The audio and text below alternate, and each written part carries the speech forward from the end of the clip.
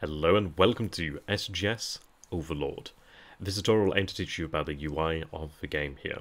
As you can see at the bottom left, we do have our cards. We'll usually start with the bottom left to make things easier. As you can see, we do have a number of cards. These currently cannot be played at this moment in time, but they will be able to be played in later phases. You can take a look and click on them by left clicking. You're about to take a closer look. This is coming quite handy. Over here you can see cards that have already been played. To the top left we do have the main menu. You can go ahead and take a look at that at any time. And hovering over the flags over here, you can see that we have the axis. You can see the victory points allocated to them being 69, and currently 7 cards, of which we have in the bottom left, as we've already taken a look at.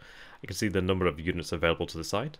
And if we hover over here on the allies, you can see that we have much the same. 13 victory points for the allies so far, 2 cards available to them, and a number of forces available to them on the map currently. Moving to the center of the screen, you can see that we have a card draw.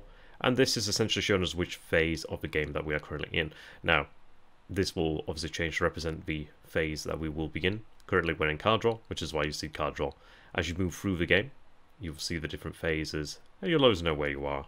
And it is quite important as you plan for what you're going to be pulling off in your operations there. You can see that we have a tension index over here. This represents the allied pressure percentage. Essentially, once this reaches 100%, then the Axis is forced to vacate France rather speedily.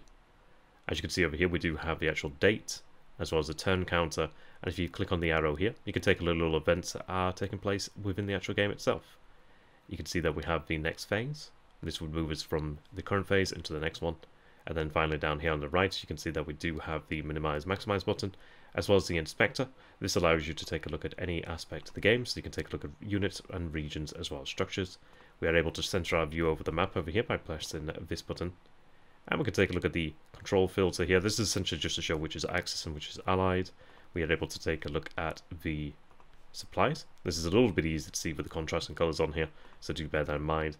And finally, we do have stacking. Now this is currently air stacking value, and if we take a look at land stacking value, you'll be able to find that here too.